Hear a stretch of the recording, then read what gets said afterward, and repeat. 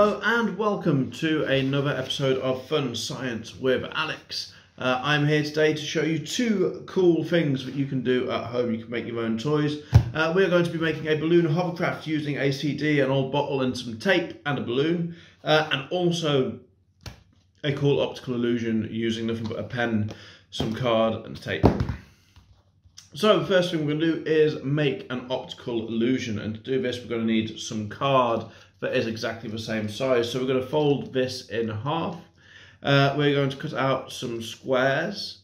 I think we're going to cut out, there we go, just make sure they have a nice sort of decent size. I think that will do. I'm making them quite big for the video. You can make them any size that you want. So you have two squares that are about the same. And it's very important that they're about the same because we're going to be making an optical illusion with these two, and you need them to be both about the same size so that it works. What we're going to do, we are going to draw two images that overlap. Just a very, very simple image. First of all, if we do, say, a nice big fishbowl, and on the other one, we're going to put some fish where you might expect to see them inside the bowl. And let's put one here, like that. So we have our fish and we have our bowl here. Now what we're going to do, we're going to need to stick these to our pen or pencil like this. Now you can make these as colourful as you like. What I'm going to do is very simple. I'm going to stick one to the pen using some sellotape, if I can find the end. There we go. We only need a little bit of sellotape. Perfect, and that's going to go there like that. So you want the pen to be about as central as you can possibly make it. I'm going to put a little bit more tape on there just to keep it absolutely extra secure. Perfect, and just trim the edges. There we go. Now the reason we want these to be pretty much identical is because we're now going to stick this one over here. Now you can use glue if you want to, but what I'm just going to do is tape down the edges, I think. So the best way to do this, get some tape and stick it to that side. Lay this next to it on there like that. Do the same thing on the other side. I'll show you. Put this here, put the tape underneath it like that. And then you're just going to fold that over and fold the tape over. And it is stuck. And then what you can do is you can just trim the excess tape off the ends here using your scissors.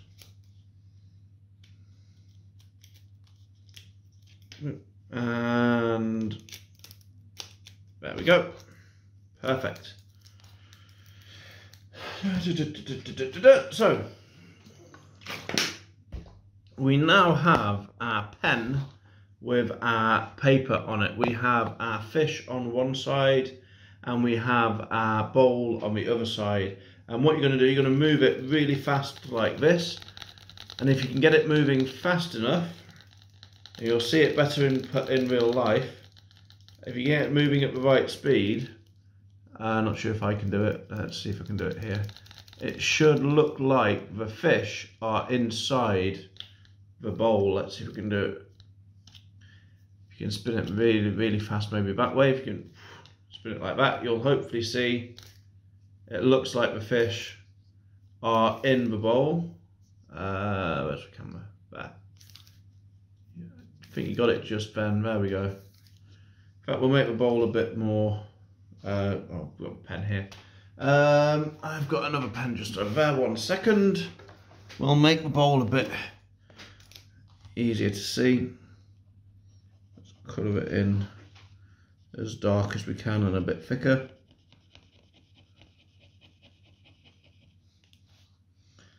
Like this, because the fish seem to be quite easy to see. So I'm just going over this. It's not working. Right. I've just sort of gone over that as much as I can in the pen so that you can see it. And if I do this, there you go. You should. There we go. We got it then. Fish inside the bowl. And you can do that with anything. So just get yourself some nice cards. Get two sort of related pictures or non-related if you want to. And if you spin it, you'll see them overlap. And it will look like the fish are in the bowl. The next thing, you're going to need a bottle of water that's going to need to be empty. So I'll just empty this one. There we go. And you're going to need to take the screw top off, and we're going to need this bit. So what we're going to need to do is get some scissors, and you might want to get your parents to help you with this. And you're going to try and cut in here. Give me a second. You're going to cut in here and cut around here like this. One moment. There we go. So we've just cut this little bit off. Now you're going to want to try and get this as flat as you can, but it doesn't matter if you don't. You're also going to want to take this little blue ring off here. I would get some parents to help you do this. It can be a bit tricky, and I don't want anyone hurting themselves in doing this. So what I do, just get your parents and get them to cut this little bit off and take this little blue ring off here like that. Once you've done that, you're going to want to get an old CD that you don't need anymore, and you're going to attach that to the top of the CD here using some duct tape. And you want this to be about as airtight as humanly possible, so you're going to want to use a lot of it. So I'll just show you. In fact, if you've got any bike tyre repair stuff, you get something called rubber cement in there. You can also buy it on Amazon. And what you get there is like a nice little rubber paste, and you can use that to make this completely airtight. I am going to stick it down like this and then go around it. So I'm going to stick it where I want it using a few tabs like this, and then I'm going to go around the edges and make sure it is completely airtight, so that no air is going to get out, or at least very little air is going to get out of this. There we go. This is all sticky now. Right. Now you want to try and keep all of this on top of the CD. You don't want it going over the edges, and you'll see why when you see what it is that we are making. In fact, actually, if you go to the Science Museum, you can get kits that help you make something very similar to this, which is where I got the idea from, but don't tell them. There we go. And a little bit more just to make it nice and good and airtight, so that nothing, or no air anyway, is getting out of that.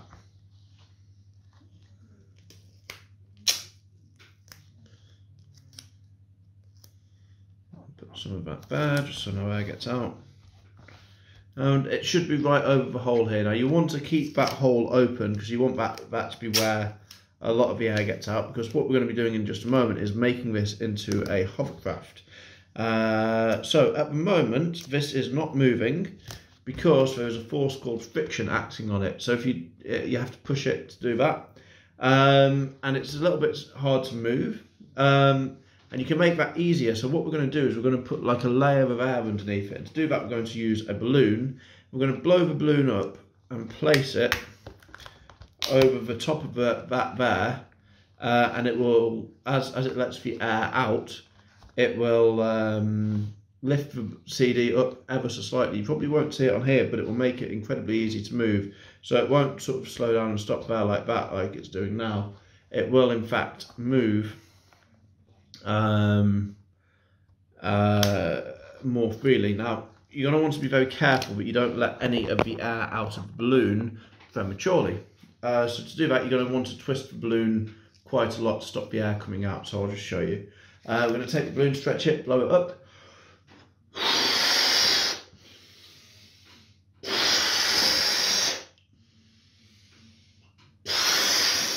And the more air you put into the balloon, the longer this is going to float for. And you're going to want to twist like this. so the balloon, when you let go of it, doesn't let any of the air out. And with it twisted, you're going to put it over the top there like that. Then you can let it untwist. You can let some of the air out, and you'll see it moves around almost of its own accord. And that is something that I think is really cool, to be perfectly honest. I'll show you again. So you want to blow the balloon up.